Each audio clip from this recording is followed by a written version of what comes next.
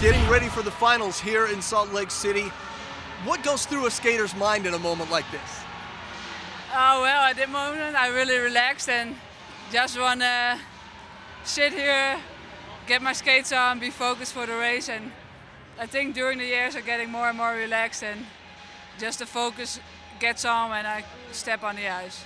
Do you notice that a difference from when you were starting out and you'd get to this moment and be very nervous and very uptight, and now you're able to relax a little bit more? Yeah, the first finals were really nerve-wracking and nail-biting, and yeah, now it's like I know what to do and I know I can skate fast.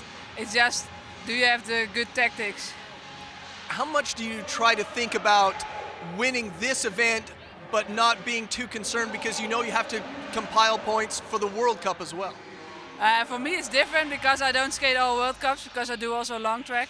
So for me it's just about this race, doing my best and skate the best performance I can at this moment. Because after this I'm going to the long track World Cup, so I cannot really do a qualification here for the whole year, because this is probably my only 2 World Cups in speed skating short track. Because you're getting fewer chances at short track, how important is it for you to do well here where they've got such fast ice? It's always nice skating fast, eh? That's why I also love long track, but yeah, it's just every race you want to perform good, so also here.